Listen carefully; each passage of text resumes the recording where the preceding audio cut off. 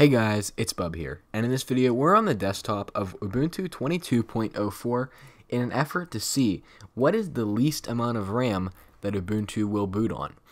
So in this video I'm pretty excited to see what we can actually crank Ubuntu 22.04 down to before it just refuses to boot. So right now this machine is running at 4 gigs, which I think that it's capable of running at 1 gig, you know. I feel like we're going to definitely see Linux start to struggle in the megabytes, but I really feel like Ubuntu will be able to boot with 1 gigabyte of RAM. Surely it will. And sure enough, it did in fact boot, and we are logging into the system right now.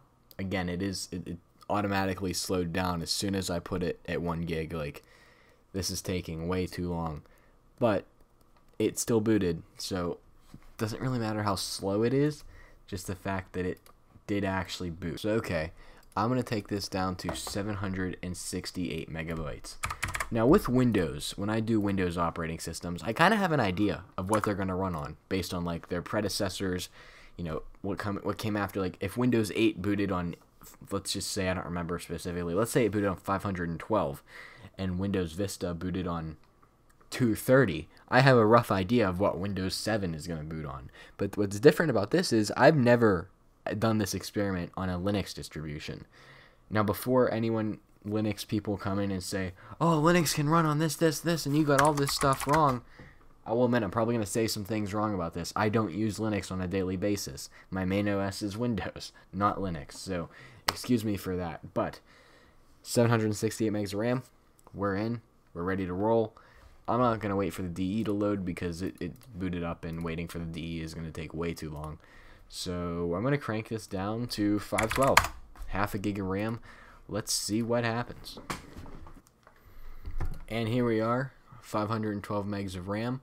I want to go ahead and shut this down, and we're going to go to 416 if it'll let me. Perfect, 416 megs. Let's try it. Alright, so we are on, I think, 416 megs. Definitely taking quite a long time for even the login screen to load. But we're at the login screen. Doesn't really matter if I can get into the desktop environment, which I'm sure if I waited longer I'd be able to. This experiment is to prove what can I do. You know, what will...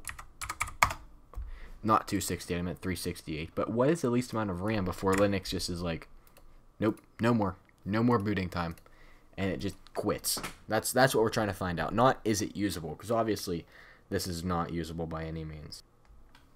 Alright, well, that was quick. End kernel panic, not syncing, system is deadlocked on memory. Well, that was not as good as I would have expected it to be.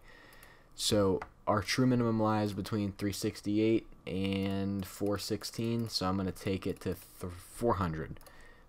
Because we need to determine what is the absolute least that this will work on. And it took me to grub for some reason, probably because of the kernel panic. 400 megs, we have in fact booted to the login screen. So I'm going to go 388. I'm going to try this. 388 megs, booting up now. Kernel panic, 388. So we narrowed it down even more, between 388 and 400. So that means there's only 2 more options we can try, 396 and 392. Anyways, so 396 did not work. So that must mean that if it boots on 400, that our absolute minimum is 400 megs, which I'm kind of disappointed at that. You know, considering Linux is so open source, I would have really expected it to beat Windows 10 or even Windows 11, but it didn't. Windows 11 ran on way less RAM than this. So did Windows 10. Actually, all of the modern Windows OSs ran on less RAM than this. Everything with the exception of Windows 10 was a 64-bit OS, just like this OS is. Kind of disappointing, to be honest with you. I was expecting a lot more out of this distro. But again, who's really going to be running Ubuntu on 400 megabytes of RAM? I don't even know if that's possible to have in a computer, like exactly 400. So we got here and it says not listed, but I really can't really click on anything. Maybe it's still loading. But anyways, that's beyond the point of this video. Thank you for watching. If you liked it, make sure to subscribe if you're new around here, as I do all kinds of different technology videos and experiments, including device restorations. With that being said, I'll see you all in the next one.